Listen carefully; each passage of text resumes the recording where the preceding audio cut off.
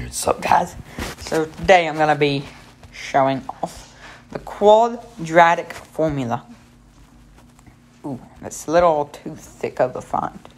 So our quadratic formula is negative b plus or minus the square root of b squared minus 4ac over 2i. Ooh, there we go. This is our quadratic formula for you guys right here. And, ooh, let me lay down real quick. Crap. 9% battery is not going to last me that long. So, let's say this is ax squared minus bx minus c. This is going to be how it is. This is... Bro, what are you freaking doing in there? Homeboy? Jesus, my door almost made me bang my kind of do bread.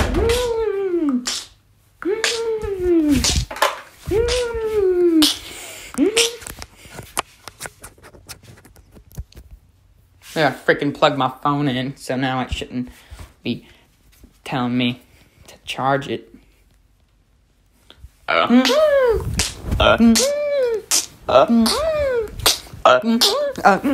Okay, so right here we have negative b. So the point of these letters is a is going to be this, b is going to be this, and then c is going to be this. So if I wrote 2x squared minus 5x minus 3 equals 0, and we wanted to solve for x, well, this 2 equals a, 5 equals b, 3 equals c. So hopefully you get what it means. So we have negative b. That means we'll bring this 5 down. And then we'll have negative 5, since it's negative b, plus or minus. Okay, so then we have plus or minus square root of b squared. So then we're just going to write square root of this. So b squared, well, b right here is going to be 5. So then we have 5 squared minus 4ac. So then we're going to have minus 4. And since it's right up, get close to each other, you'll just write these in parentheses.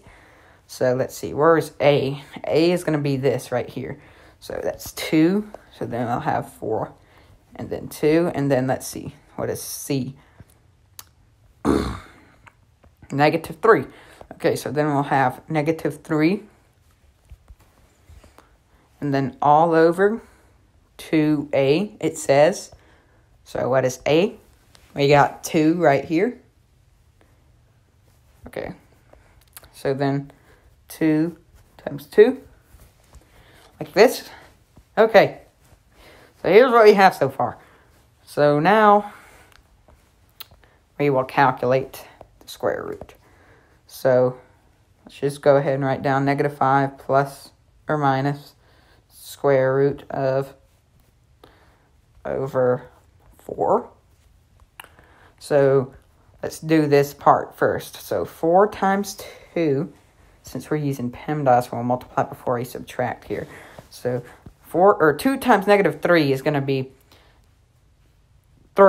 negative 3 2 times. So then you have negative 3 plus negative 3, which is going to be negative 6. So we have negative 6 times 4.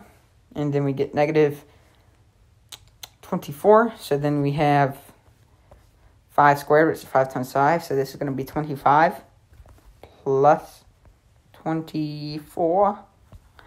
Oh my gosh. So then we have this right so far. Okay. So then we'll write this. What is 25 plus 24?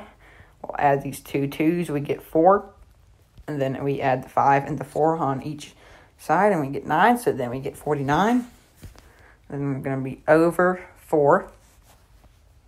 So we have negative 5 plus or minus, oh, that's kind of bad looking, plus or minus square root of 49 over 4. So this is our work so far. Just bring this up a little bit. Okay, so what is this number that can be squared to be 49? Well, we get 7, because 7 times 7 makes 49. So then we have negative 5 plus or minus 7 over 4. Okay, now let's pay attention to how many negatives there are. So we have negative 5 squared. That makes positive 25. Okay, so we get positive 5 from these two negatives, right? So then we'll have 5 plus 7 over 4, since we're doing plus and minus. So now we have 5 plus 7 over 4. What does that make? 12 over 4.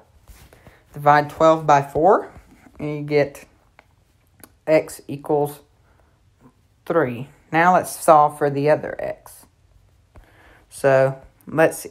We do 5 minus 7 over 4. Now let's just bring this down right here so we can see. So then we'll have 5 minus 7 over 4 equals negative 2 over 4. We simplify and we get negative 1/2. So then the x also equals negative 1/2.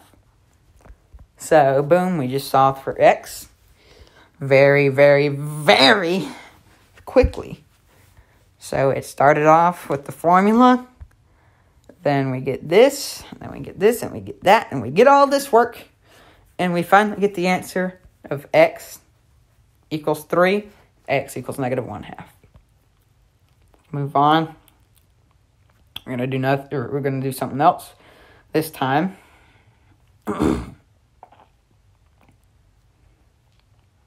So erase all of this. It's gonna take a while to erase all this work right here.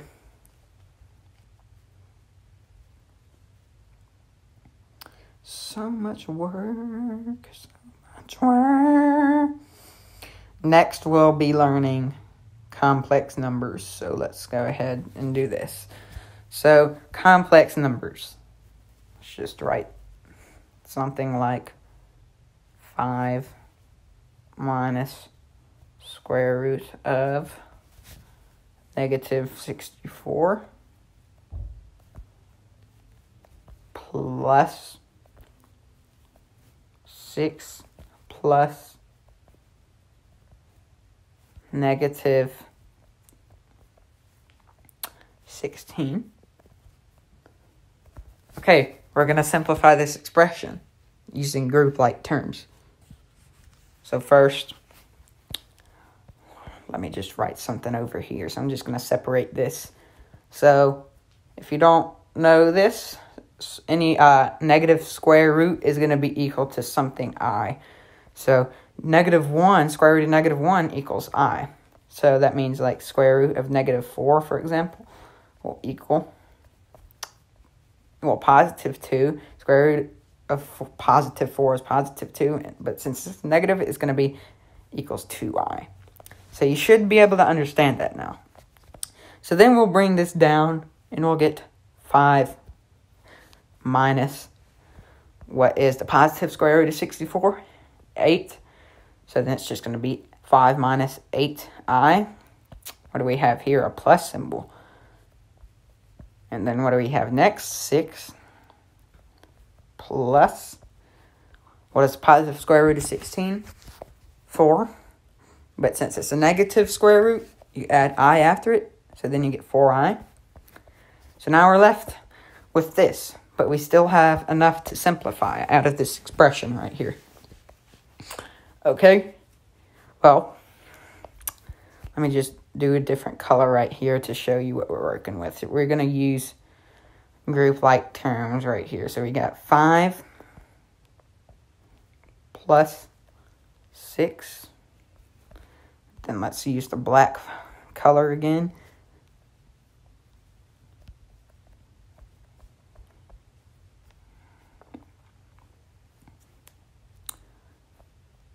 What do we have here? Plus 4i.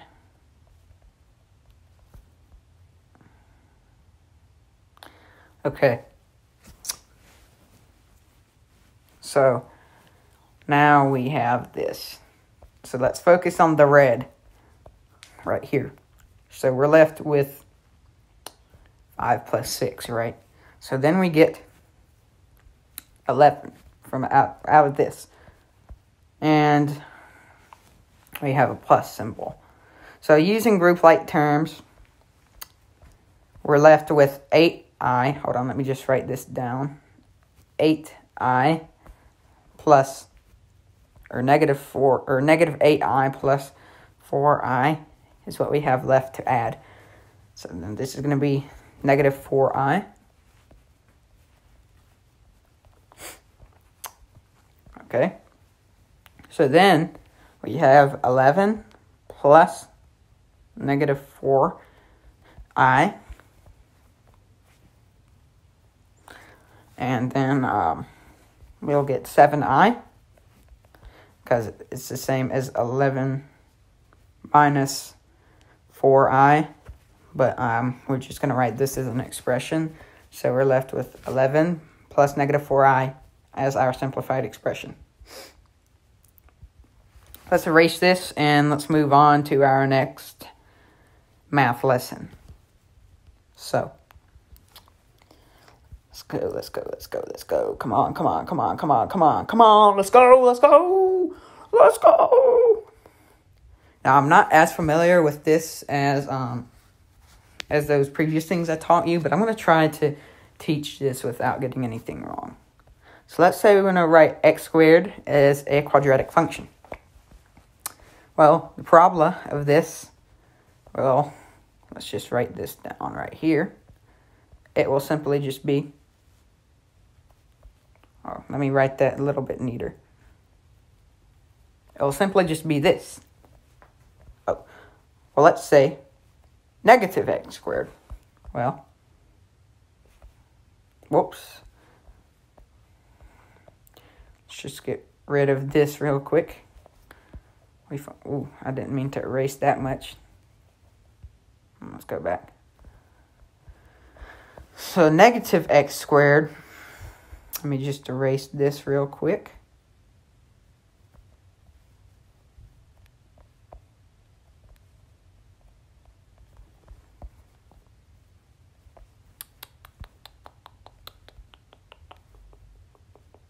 Good enough. So negative x squared, well, when it's negative, it's upside down.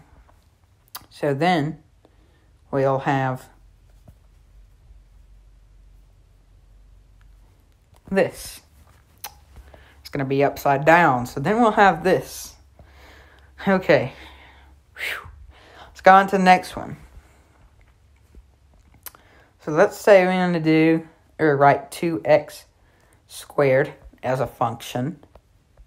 Well, let me just say this is 10, 9, 8, 7, 6, 5, 4, 3, 2, 1. Hold on. 2, 1. Okay, here we go. So this is 1, 2, 3, 4, 5, 6, 7, 8, 9, 10. Okay, let's write this. Okay, so now we got this. So 2x squared.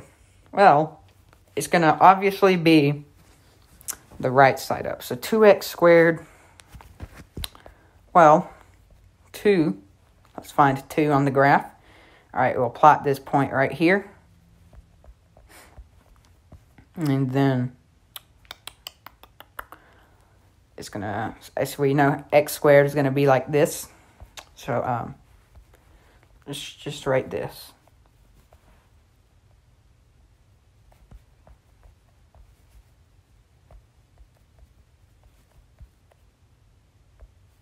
Wait, no, I got this one wrong. X squared is going to be like this. Negative x squared is going to be like this. So, right here, we plot the point 2, right? We plotted 2. Well, now we're going to take 2 and then write it as a function. So you have to plot it to where it's at point 5 or 2. Okay, so let's go.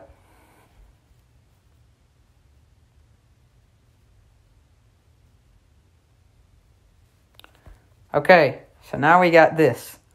So, it's pretty easy to do this. So we have this equals, more or less it equals this, since we have 2, so we plot down point 2, and we connect this line over here until it connects to 2 on the other side. So let's say we want to find 4x squared, or graph 4x squared as a quadratic function. So let's just write another one of these down right here. So just don't pay attention to this one. So let's say we want to write another one of these down right here. 4x squared. Let's just go ahead and plot down 10 points. So this 8, 7, 6, 5, 4. Or hold on. Okay, this is 10, 9, 8, 7, 6, 5, 4. Dang it. I can't get it to scale. 9, 8, 7, 6, 5, 4, 3, 2, 1. That's good enough. So 1, 2, 3, 4, 5, 6, 7, 8, 9, 10. Okay. So 4x squared. So 4x, let's plot the point 4. 4, 4, 4. So we have this, and then we'll just connect it to the other 4. So then we'll plot it from 0. Oh, that's a little too crooked to look legit. And boom, there we go. We just graphed it. So we connect each side, and we get 4x squared equals to this. So, I don't know if you want to really trust me on this one, but I learned this part that I just tried teaching you off of Yay Math. So go subscribe to Yay Math to see how he taught me. You can look up analyzing quadratic functions. But that's my best way of explaining it. But I do have enough experience with quadratic formula and like complex numbers, so I know how to do that. So hopefully that was the most accurate ones that I taught you. But hopefully this can help you with like math homework or anything. So yeah, I'll see you guys in a minute, because I'm actually going to do some more math help. So yeah, peace.